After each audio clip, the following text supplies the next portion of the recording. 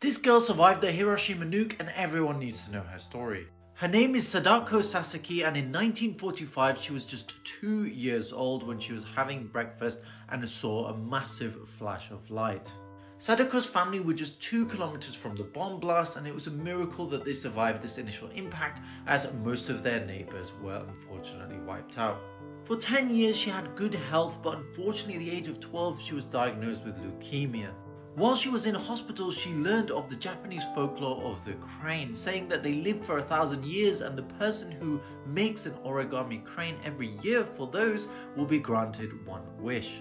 Sadako then tried to stay in good spirits and kept folding origami cranes, but unfortunately only got to around 640 before her condition took hold and she passed away. The classmates took it on themselves to fold over 350 cranes for her so she could be buried with them. Her statue still